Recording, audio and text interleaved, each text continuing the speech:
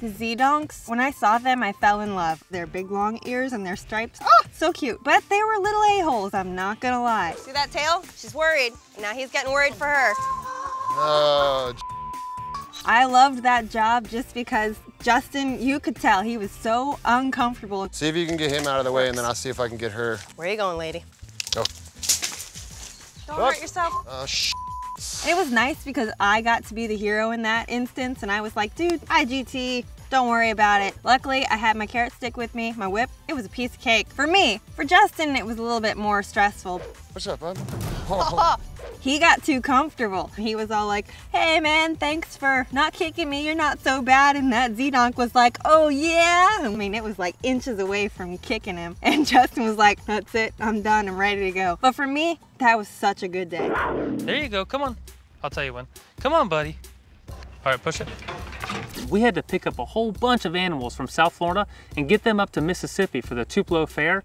And that was a job in itself. Not only do we have a tiger, a lion, but we had lemur, kinkajou, eagle owl. So not only do we have a diverse group of animals, we had such a strict time restraint on us. We do like an educational show over there. We need to be there tomorrow by noon. Great experience. My first time with a lion. How cool is the lion? He walked right in to his roll cage. We were able to get him out of there. The tiger, not so much. Come eat me. Brody? Hi. You did it, now close the gate.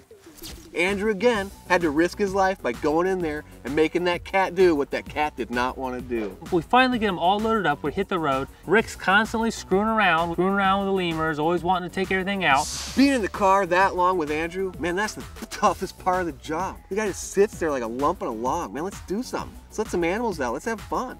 Come on, dude, you're taking him out? See, he loves it, Andrew. Now we're having fun. That was really cool. He came out, stole my banana. Went up there, freaking grabbed it, ripped it open, started eating it right there. It was awesome. Not only am I dealing with all these animals, I gotta deal with Rick constantly messing around, goofing off.